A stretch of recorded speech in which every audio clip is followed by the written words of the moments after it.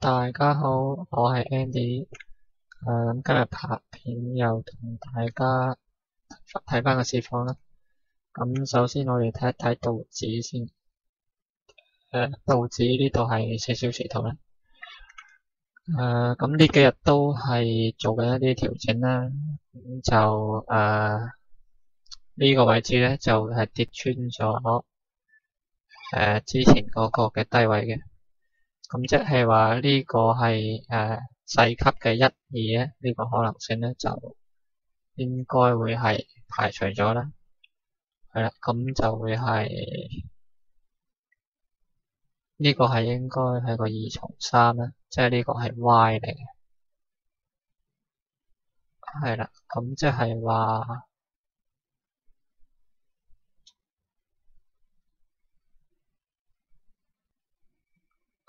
係話呢度亦都唔係小型級嘅1、2啦，而係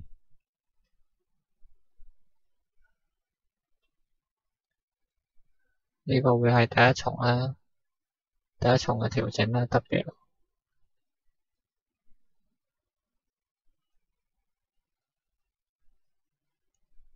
咁呢個咧就會係一個反彈浪啦，呢個係 S 啦。咁呢個係 Y。咁前面 W 咧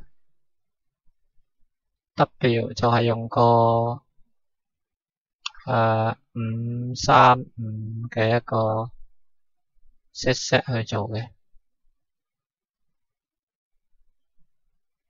咁呢度就係有個 ABC 啦嘅反彈啦，咁就會係 S 啦。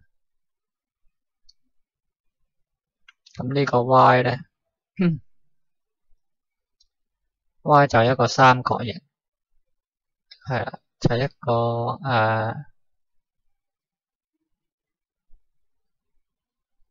triangle 啦，三角形。咁就會係 A、B、C、D、E， 會係一個擴張三角形。咁如果依家咧升穿翻呢度呢個位置咧，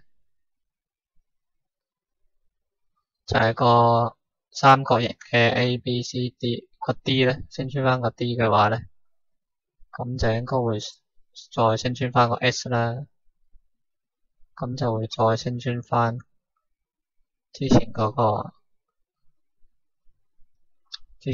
頂位嘅，係啦，就會係咁。因為呢個係要個 Y 咧，點解會低唔過嗰個 W 咧個底位？咁就因為佢只可以係一個三角形，佢先唔可以係一個2從3裏面咧，佢要係三角形，個 Y 係要三角形，佢先係可以唔低過個 W， 否則嘅話咧佢都係唔合格嘅，係啦，佢都係唔合乎呢個2從3嘅呢個規則嘅。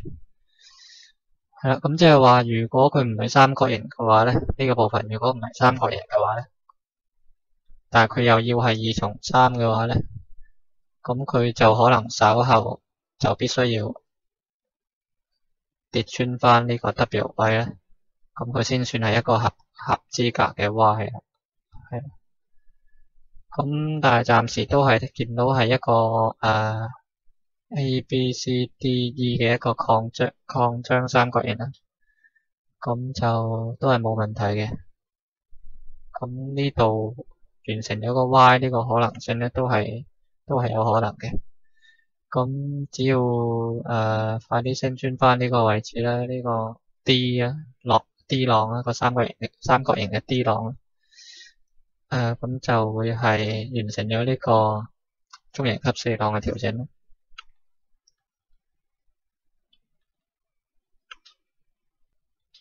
呢度係日線圖啦，道指日線圖。咁 MACD 咧依然都係 MACD 線同星六線咧依然都係收窄緊啦，係啊，咁就會係接近死叉啦，但係都要小心啲，就係話都係未死，接近金叉啦，咁都係未金叉嘅，咁所以都要留意翻，可能都仲會有向下行嘅風險啦。但係如果剛才嘅數法，4小時圖嘅數法咧，嗰個三角形係成立嘅話咧，呢個三角形如果係成立嘅話咧，咁樣日線圖做得成 MACD 做得成金叉嘅機會咧，就會係比較大嘅。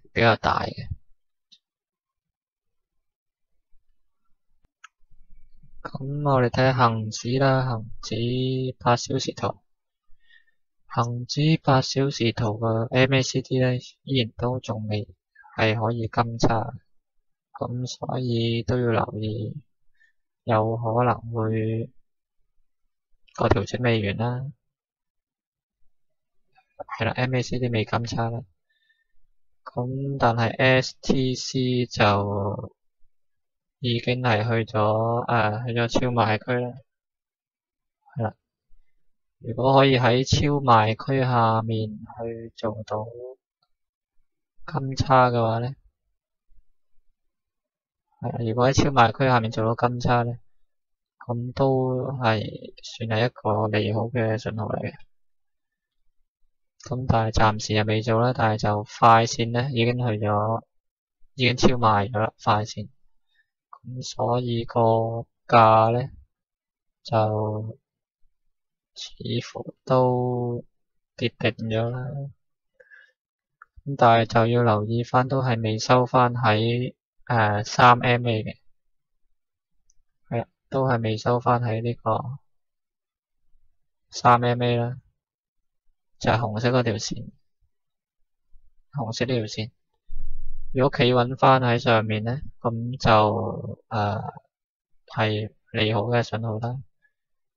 否則都要小心會係繼續調整嘅。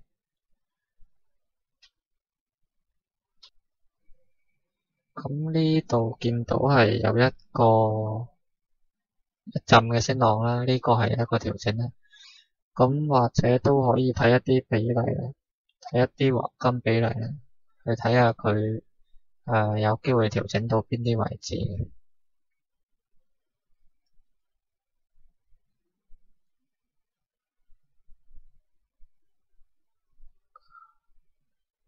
咁如果假設佢之後仲有得升嘅話咧，咁呢個可能會有個1、2浪嘅關係喺度。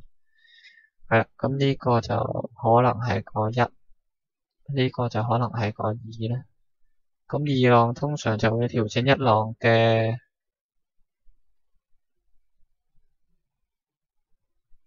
50%，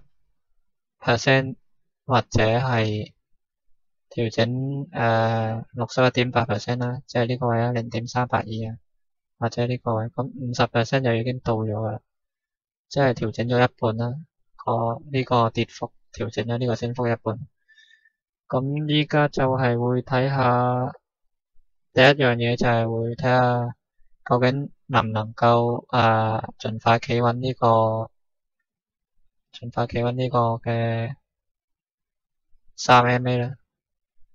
否則嘅話就可能要望呢個0.382呢度呢個位置，就係23，即係呢條線就會係23902嘅。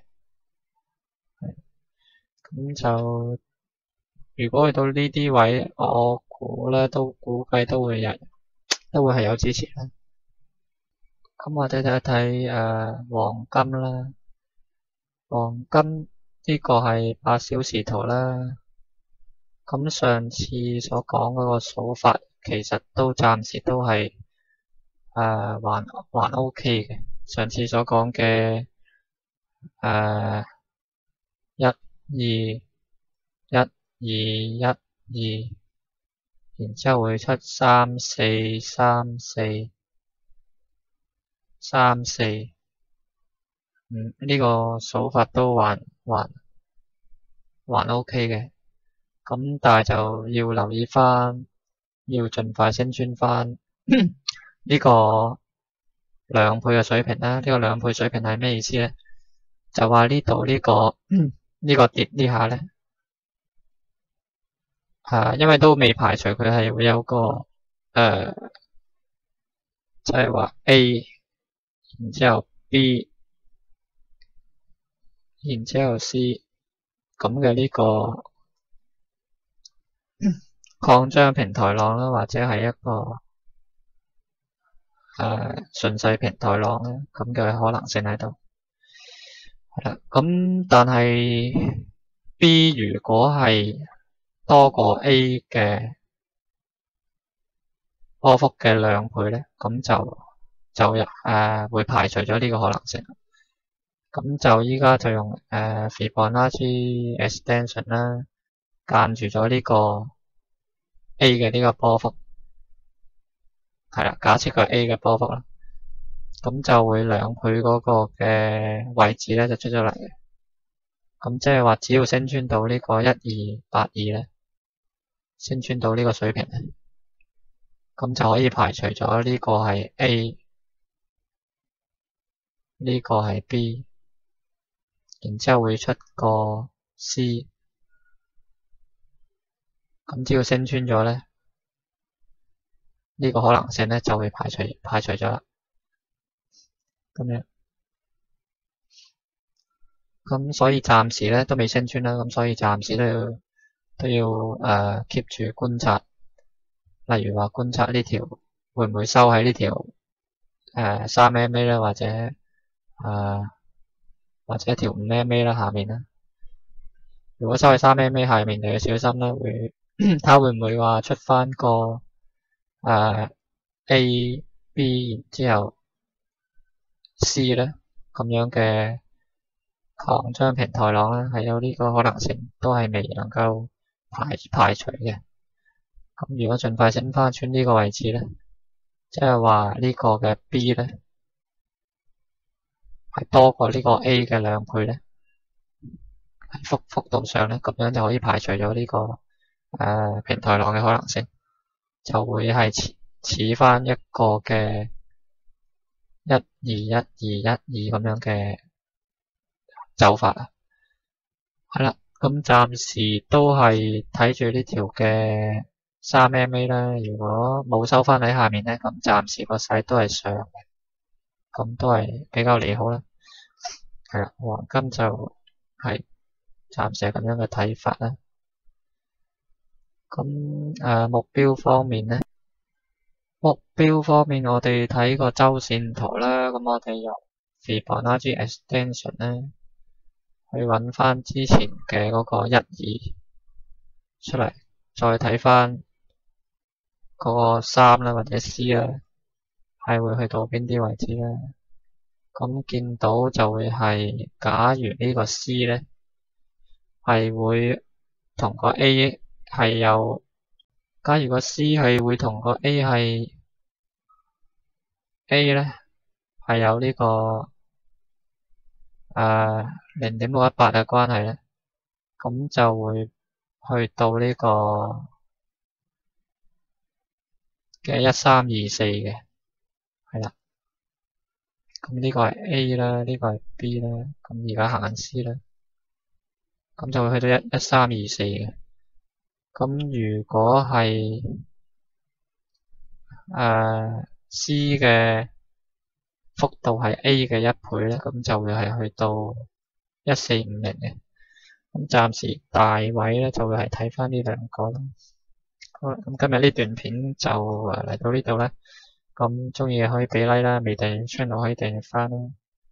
咁覺得條片有用可以分享俾朋友睇啦。咁我哋下條片再見啦，拜拜。